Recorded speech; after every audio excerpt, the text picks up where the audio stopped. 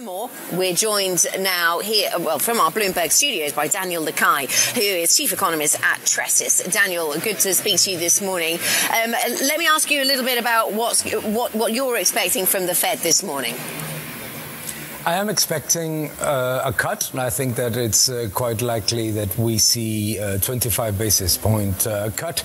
And I think that the messages need to be on one side about the economy being strong. I don't think that these cuts in any case are warranted given the actual macro data.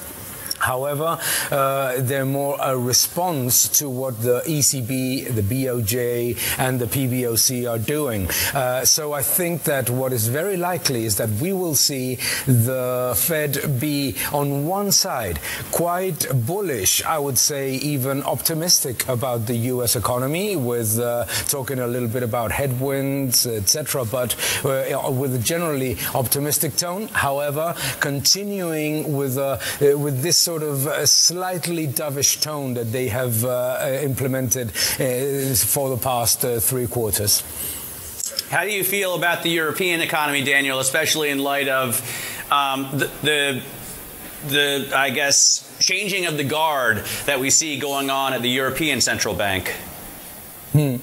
I think that the European economy is stuck between a rock and a hard place. Many countries bet it all on monetary policy, have abandoned all structural reforms, and what we see is an economy that goes rapidly into stagnation, driven by the numerous factors that go beyond what governments are doing, like demographics, technology, and other structural factors. And what I think is that it's very unlikely that the Eurozone economy is going to improve significantly. Furthermore, I don't think that a stimulus package from Germany would make any discernible change on the European economy. So I think we still continue to be quite, I would say, prudent about growth prospects. There are too many people out there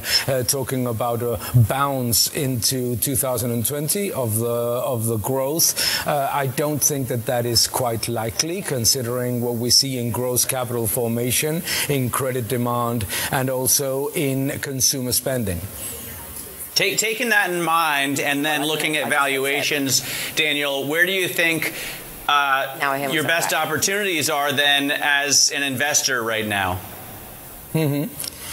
We continue to believe that it's better to be in U.S. dollar-based assets, and I think that as we move into 2020, 2021, where emerging markets face a massive wall of maturities in U.S. dollar-denominated debt, I think it's a very good opportunity to see that even with a dovish Fed, the relative performance of the U.S. dollar is likely to remain strong. As such, we like dollar-denominated assets. We like companies that are more exposed to the U.S. than to emerging economies or to Europe.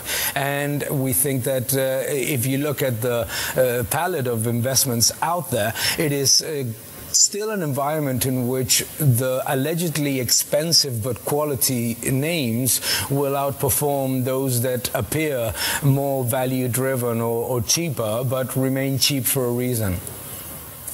Let me ask you, given your political experience as well, what you make of the situation we have here in Germany for the first time in the post-war federal republic. We have a state voting the extreme parties over the centrist parties. The left, sort of former communists, win the most in Turingen, followed up by the AfD, a radical right-wing party, certainly viewed as such by a lot of people here. What does that mean to you?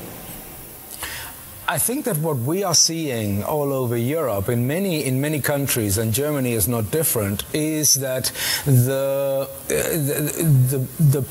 general voter is looking at the economy, is looking at the situation of the Eurozone itself, and some of the challenges of the Eurozone, including immigration, for example, and the lack of technology leadership, and this discourse is polarizing the voting base very, very aggressively. So what we're seeing is this rise of populist extreme movements that seem to provide new or radical solutions to big and complex problems, when what they're basically doing is not providing any new or radical solutions, just looking at the past. And I think that is it shows that what the Eurozone and what the European Union have done in order to sort of maintain at all cost a very intervened, a very directed model, a very top-down model in which government spending is at the pillar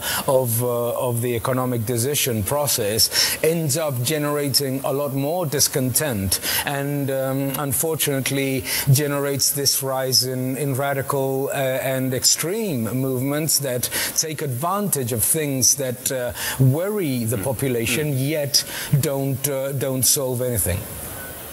All right, Daniel, great to get some time with you today. Thanks so much for coming into the office. Daniel Lacalle is the chief economist at Tressis.